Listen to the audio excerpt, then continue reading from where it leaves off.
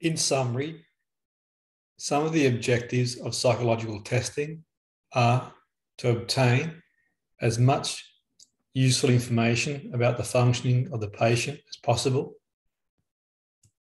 enable an accurate and reliable diagnosis, form the foundation of case conceptualization and treatment plan, identify focus areas and treatment priorities, including suicidal ideation and potential harm to self and others, highlight potential barriers to treatment, provide material for joint discussion and clarification between the therapist and client,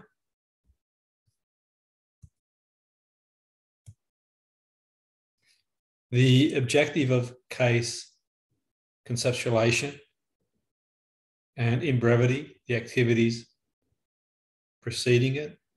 The main objective of the case conceptualization as diagnostic analysis is to form the blueprint for an accurate and effective treatment plan.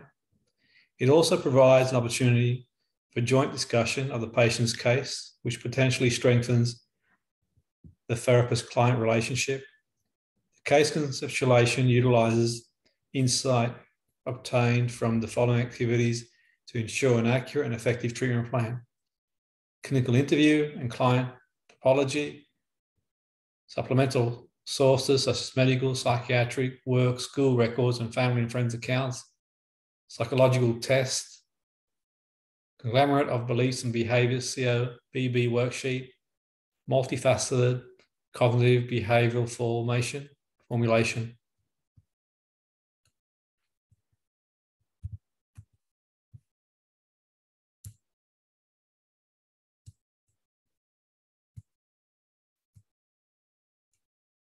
Some of the key points in summary: the assessment takes place immediately after intake and informed consent procedures and forms the basis of CBT program. The assessment process consists of the client, clinical or typology interview, psychological test, and collateral information from external sources. The case conceptualization forms a blueprint for treatment plan and utilizes information and analysis gleaned from the assessment phase, including diagnostic conclusions. The belief questionnaire, followed by collaborative completion of the conglomerate of beliefs and behaviors worksheet and multifaceted cognitive behavioral formulation diagram, is used to develop the case conceptualization. The treatment plan is derived from the case conceptualization and prescribes a theoretical orientation and methods and technique that will be applied to address the client's specific problems.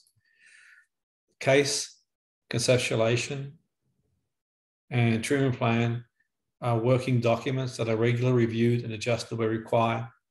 The process includes measures and monitoring to provide feedback of progress where improvements can be made.